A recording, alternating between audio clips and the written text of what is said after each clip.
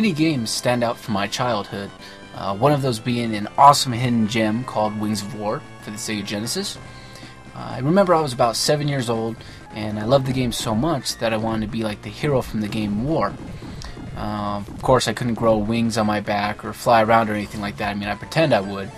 But what I would do is I would make a bowl of popcorn, and I would eat all the way through the popcorn and get to the bottom of the bowl, and the popcorn kernels that would remain, I would take a handful of those, I'd put them in my mouth, and I would run around the house spitting out the popcorn kernels, you know, pretending that I was the character War from the game, and pretend that I was shooting out the bullets like the character does in the game. He's actually shooting out like lightning bolts, but you know, I thought they were bullets when I was younger. And it was funny. It pissed my mom off because she would have to, you know, go around the house cleaning up the popcorn kernels. But it was a lot of fun, and definitely the impact the game had left on me as a kid, and still to this day, I play this game like crazy. So I'll tell you a little bit more about it. The game was released in 1991 and is also known as Gainug. It's developed by NCS, which stands for Nippon Computer Systems, and it was published by DreamWorks.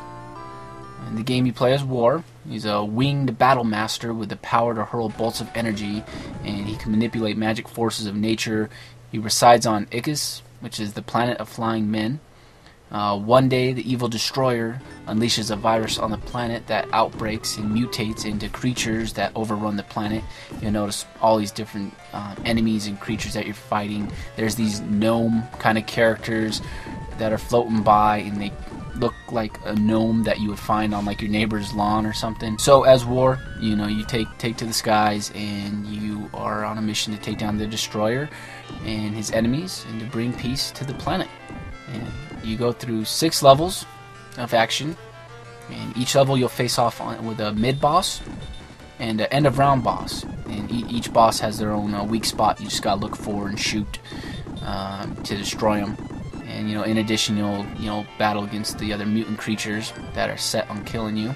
To help assist War with taking down all the baddies and breaking up your high score, you can shoot these blue crystals that float on by the screen, which release a special item including a speed feather that you'll notice. Now what this does is it increases War speed by 8 times.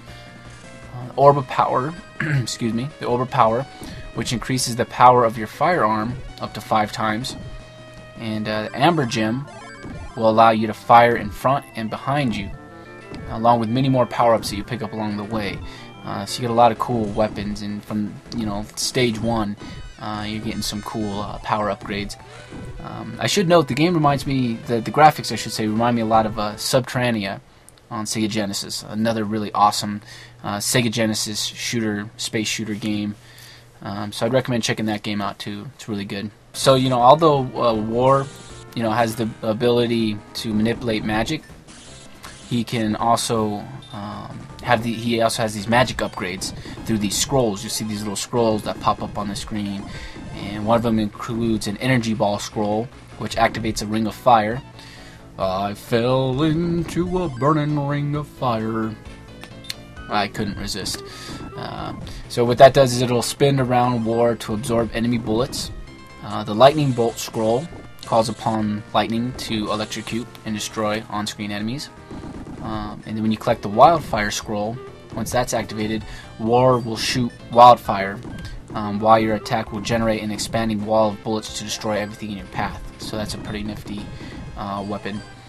And you know, you'll collect your scrolls, and at the touch of a button, you select which scroll you want to use.